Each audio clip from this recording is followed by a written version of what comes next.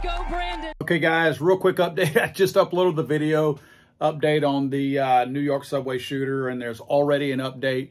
But when I put that video out, they didn't actually have the name of the person, and it looks like there's a couple of other facts that I may have gotten wrong based on the sources that I had. It does look like they now have a suspect. I'd mentioned in the previous video that the suspect left his credit card at the scene, and they tracked that to a U-Haul that he had rented.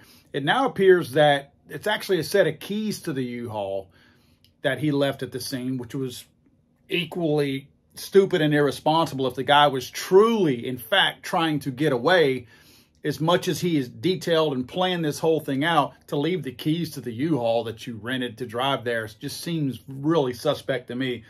The suspect is Frank James, 62 years old. He's believed to be the renter of the abandoned U-Haul. And in fact, the update, I had speculated earlier that because we had a jammed Glock, and Glocks are not known to be jammed except for the Glock 44 and 22 long rifle, at least my experiences. It appears that we have an inexperienced shooter. There were 30-round magazines, which are illegal in New York. I'm sure the handgun was possessed illegally as well. Of course, shooting people is illegal as well. But it's a Glock 17 that they're saying he had a 9mm, which is really odd. Sounds like an extremely inexperienced shooter. Number one, he didn't kill anybody. I'm glad that he didn't. The gun jammed on him. I can honestly say that unless you have an incredibly abused Glock 17, I've never heard of one jamming. I've never heard of a Glock 17 jamming before. So sounds like we have a really inexperienced shooter here that probably limp-wristed it.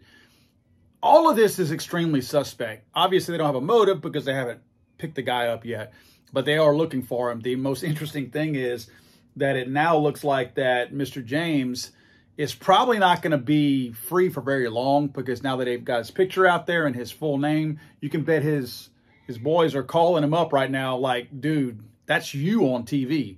So he should be in custody within the hour, I would guess. For sure tonight he'll be in custody. But anyway, I just want to put that quick update out there. I had some information that is now proven inaccurate, and I wanted to make sure I updated that.